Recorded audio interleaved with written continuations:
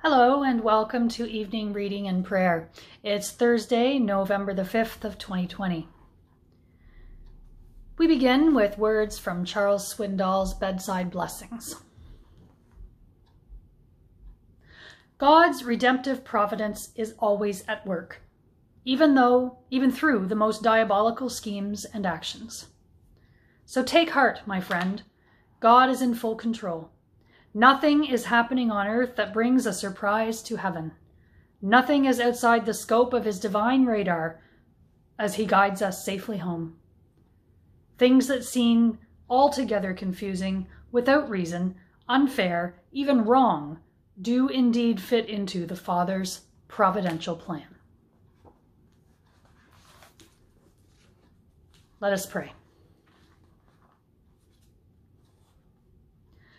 Mighty and compassionate God, you have extended to us promises of presence and forgiveness, grace and understanding.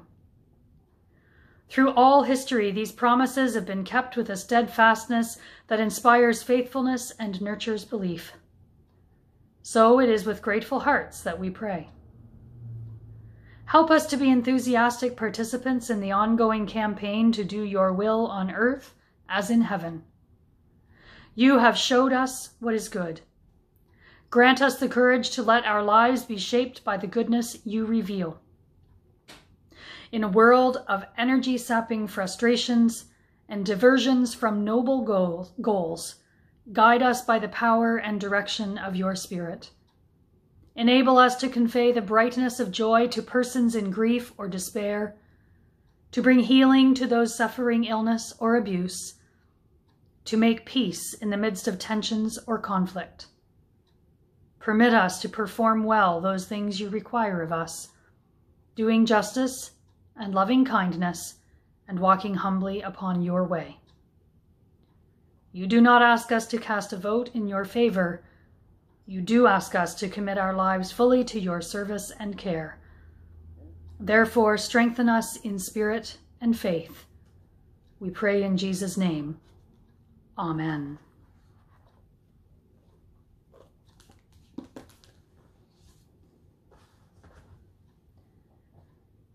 Our first scripture reading this evening is from 1 Timothy chapter 1, verses 12 through 17.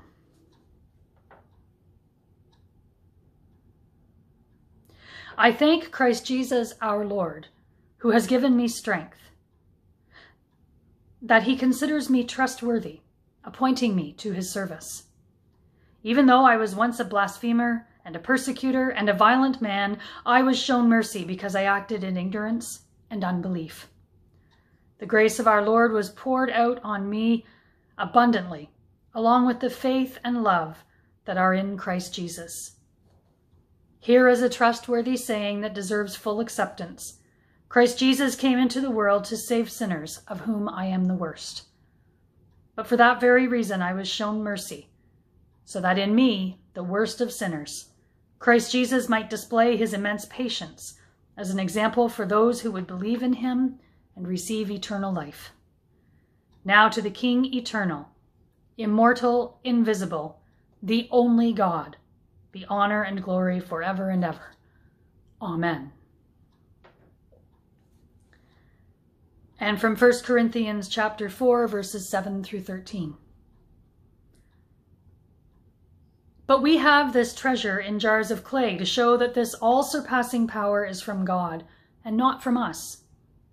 We are hard-pressed on every side, but not crushed, perplexed, but not in despair, persecuted, but not abandoned, struck down, but not destroyed. We always carry around in our body the death of Jesus, so that the life of Jesus may also be revealed in our body. For we who are alive are always being given over to death for Jesus' sake, so that his life may also be revealed in our mortal body. So then death is at work in us, but life is at work in you. It is written, I believed, therefore I have spoken.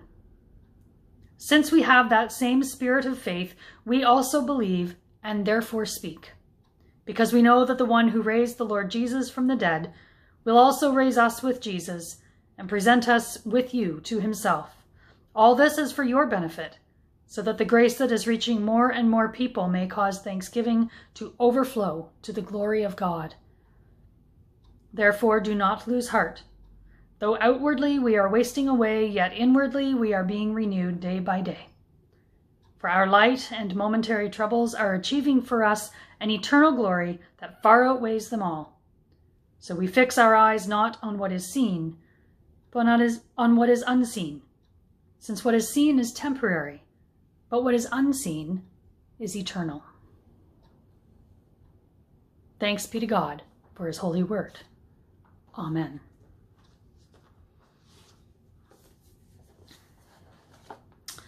Our reading this evening comes from the book Life on Purpose, a devotional. Believe and see his glory. Romans 4:18 through 21 says, "Against all hope, Abraham in hope believed, and so became the father of many nations, just as it had been said to him, so shall your offspring be." Without weakening in his faith, he faced the fact that his body was as good as dead, since he was about 100 years old, and that Sarah's womb was also dead. Yet he did not waver through unbelief regarding the promise of God, but was strengthened in his faith and gave glory to God, being fully persuaded that God had power to do what he had promised. These verses are a great encouragement to those of us who have ever had to endure long periods of waiting before we saw the fulfillment of God's promise to us. The emphasis here is upon the fact that Abraham's situation was completely hopeless. Yet he believed God's promise to give him a son in his old age. It was many years before God fulfilled this promise to Abraham, and he made some mistakes during those years. Still, those verses don't mention Abraham's doubts, but focus instead on his faith. That fact should encourage us too, though we may struggle with our own doubts from time to time. If we hold on to God's promises, we will receive our reward just as Abraham did. If you are not feeling very hopeful today that God's promises to you will ever come to pass, I urge you to hold on to your faith. Look at these verses in Hebrews 10:35 and 36. Do not throw away this confident trust in the Lord no matter what happens. Remember the great reward it brings you. Patient endurance is what you need now, so you will continue to do God's will. Then you will receive all that he has promised. If you throw your faith away before God fulfills his promises to you, you will never receive the reward he has waiting for you. Ask the Lord to give you the patience and endurance you need to stand strong. Then do your part by hanging in there when the going gets tough. Hebrews 6:12 says, "Be anxious to follow the example of those who receive all that God has promised them because of their strong faith and presence and patience." Follow Abraham's example and receive all that the Lord has promised you. Not only will you be blessed, but God will be glorified through you, and then you can be an example to someone else whose faith is faltering. The Living Bible says that Abraham praised God for this blessing even before it happened. If you'll begin thanking God right now for the fulfillment of those promises that look like they'll never come to pass, your faith will grow in leaps and bounds, and you will delight the heart of God. Take heart from this precious verse in 2 Timothy 2:13. Even when we are too weak to have any faith left, he remains faithful to us and will help us, for he cannot disown us who are part of himself, and he will always carry out his promises to us. Let us pray. Lord, whenever I am tempted to doubt your promises, increase my faith and give me the patience I need to stand strong. Help me to take my eyes off my circumstances and rest them on your promises. Thank you for enabling me to receive all that you have promised. Amen.